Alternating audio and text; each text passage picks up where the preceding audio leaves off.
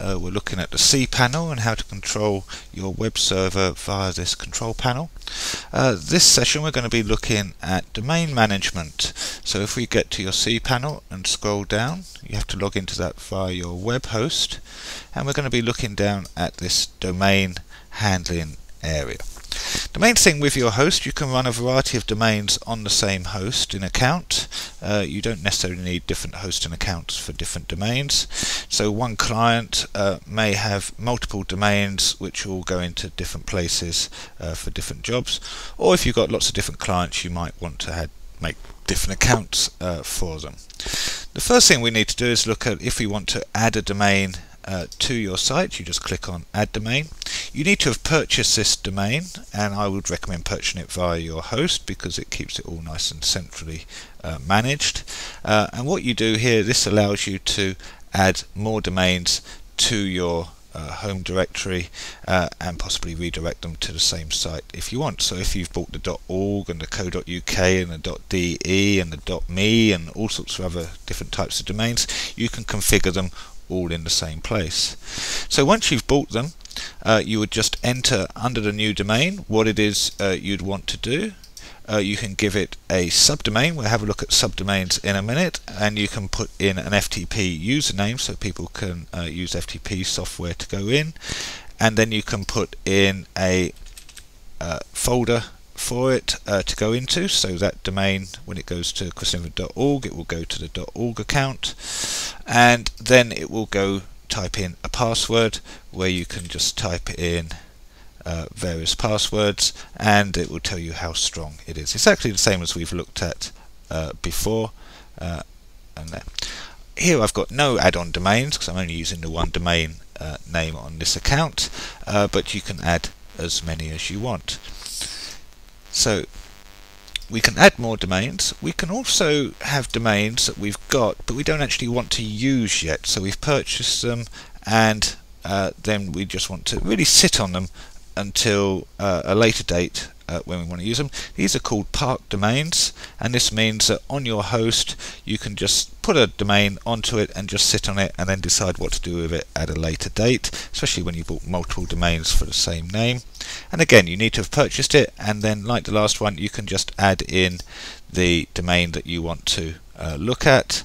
And again, I haven't got any park domains on this account, and you just add the domains for it. If I push add domain now, it would just come up with an error message saying that it cannot find that domain on this account. The other areas you can look at with domains are redirects.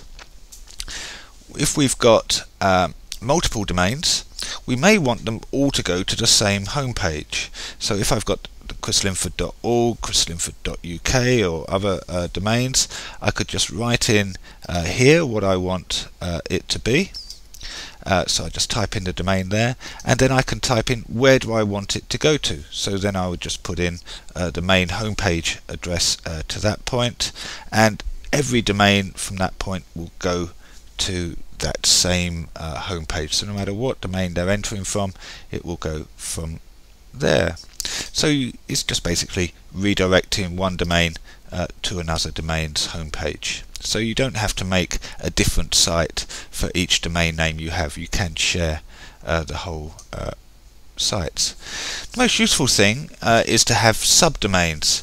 So a subdomain is a domain which comes with something before your main domain. So a subdomain, I'm going to make one called test, and so this URL will be test.chrislinford.co.uk, and I can use that just to experiment with, and I can just go create for that, and then it goes into subdomain creation, and it looks like it's been created. So that is now the URL that I can go to, and it's just created some for me, and so they just get added down the bottom. So now if I go to my main website, this is my introductory page, my home page, if you like, which will then can redirect you to various bits. I'm using quite a large screen here, so you can see the icons quite big, so you can't see the whole page at this point. But if I put in, change up here to be test, I will then find a blank page for me to go to. So I've got absolutely nothing on that subdomain yet, but it's actually allowing me to put things into there later on. When we do uploading a web page to your site, I'll be using this test.chrislinford.co.uk subdomain in which to push a basic web page on so you can see where you're going. These don't have to be searchable. You can keep these secret so no one knows what they are before it, or you can make them publicly available.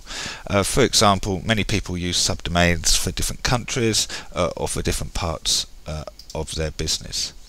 And that's really it for domain management. It's very simple. You can either just add new domains to your account, or you can just add subdomains to it. Subdomains are really useful, and I recommend that when you're choosing a host, you always have one that allows you to make subdomains for free. So if you need more information, go to chrislinford.co.uk, or you can see me on YouTube or on iTunes, and you can always email me at chris@chrislinford.co.uk for more information if you need it. We'll see you next time for some more information on cPanel.